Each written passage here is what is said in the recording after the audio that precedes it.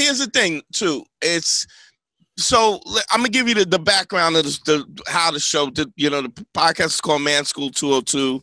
Right. The whole point of it was that I always say this. I haven't said this in a while, so I'm gonna repeat it now. Anytime there's a relationship and the relationship doesn't work, it's the guy's fault. Interesting. Now, and in my experience, that has been true. So go ahead. But proceed.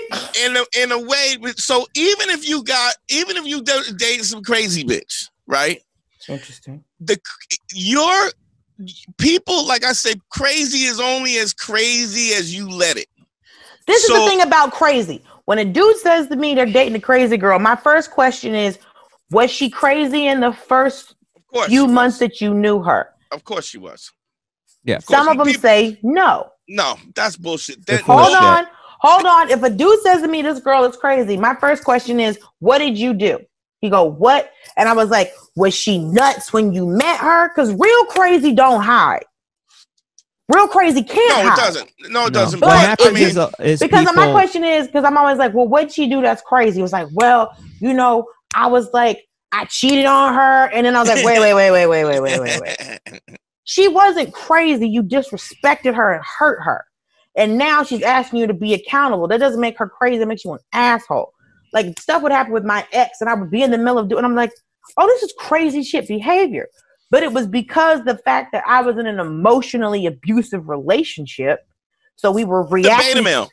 No. This is different. No, he wouldn't have dared. He wouldn't have he couldn't have tried it. Because he did try and I shut it down. So, but this dude, no, this is another. Now this is we're more on an equal emotional level. Yeah. On that, no, he wasn't a beta male. But I was in the middle of an emotionally abusive relationship. Right. So we were stuck in a cycle where he would do something fucked up and I would do something fucked up. And it got to the point that if he did something fucked up and I didn't react, he would freak out and be like, why didn't you do what you always do? And I was like, because I was finally fucking listening to you.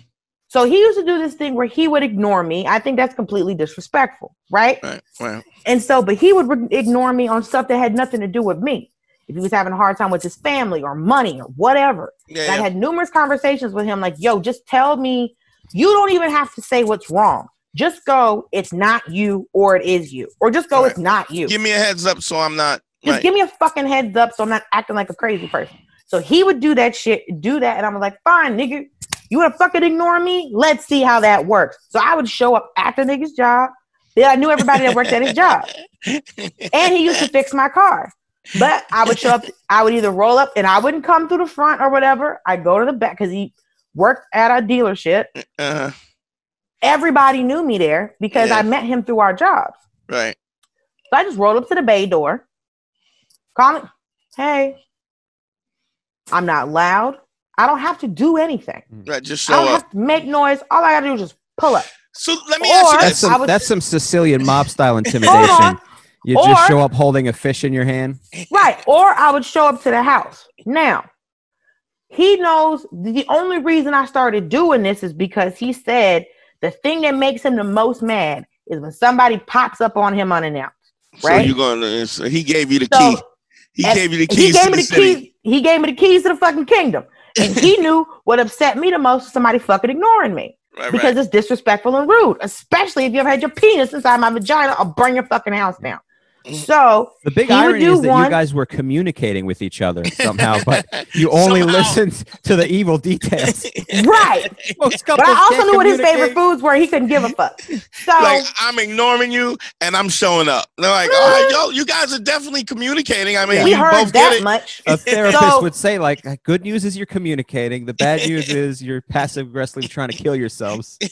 Right. And so there was one time where he pulled the shit, and this is probably fucking 2-3 years of me knowing him. He did the shit again. And so I didn't show. No, this wasn't even a year into me knowing him. This was like, maybe you didn't show up. I didn't show up.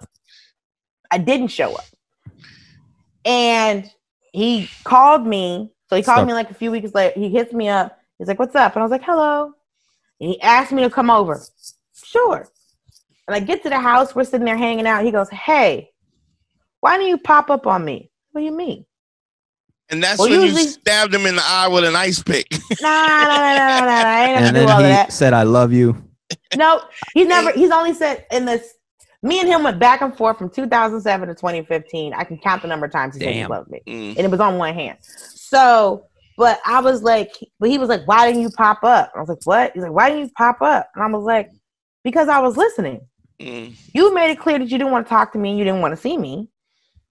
So. And then the relationship started to go to shit.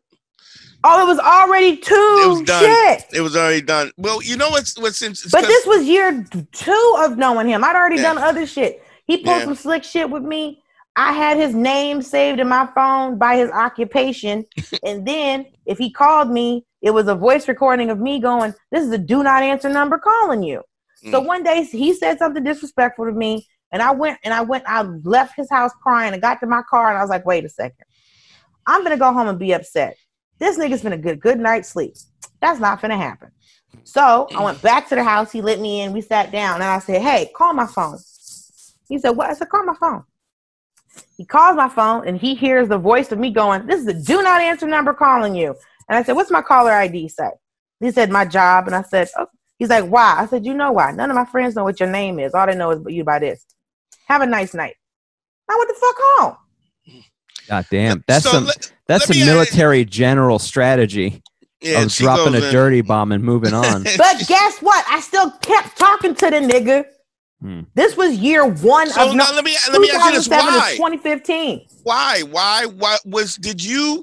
did you come from kind of a toxic family life where you were kind of looking for that? So this was just something that you got accustomed to. It was me not thinking. When I met him, I was 23. He was 25. He had his own house and 2 cars. Young man score 202. Better hear what I've got to say because you won't get it again. I'm not an alpha male. I'm not a beta male either. I'm just a better man. Well, put your happiness first, because if you don't, they won't.